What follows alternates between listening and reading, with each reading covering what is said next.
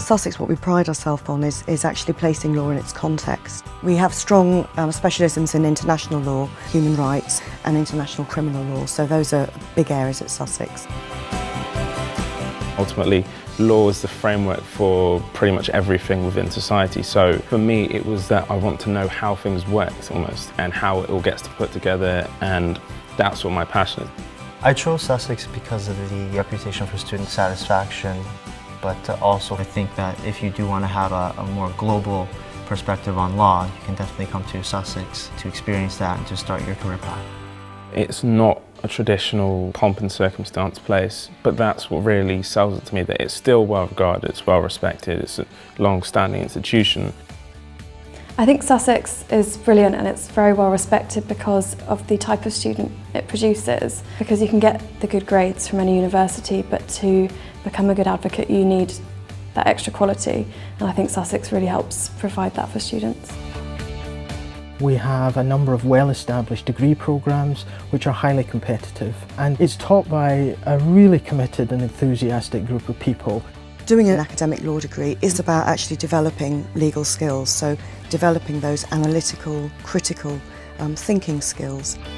We have a number of extracurricular activities and they are part of our degree programme. It's mooting, client interviewing, negotiation. Our research is recognised internationally. It's world leading, it's challenging perspectives and it's bringing new ideas. The first people that hear about that work are the students. They're the ones who get the benefit, and it's very exciting when that happens. The lecturers are very passionate about teaching law and also sharing that knowledge with you, and so I understood that coming here I would have a good environment to not only learn the law but also learn how to apply it. It's part of their ethos to make sure the students are supported, they get the help and the resources they need when they need it. Sussex has an interdisciplinary history, so we don't all just sit in our own offices and never see each other. We talk to each other, we engage with each other both in terms of our research but socially as well. Sussex does have a very politically active culture. If you want to seek it out, there's always stuff to do. There's been lots of debates, talks, there's lots of societies you can join. We take students to The Hague where we visit various courts, and then we take them also to the European Court of Human Rights. So there's a whole range of activities, social and intellectual. The experience in Brighton's been really, really good. The city itself is very diverse and it really gives you an opportunity to try different things.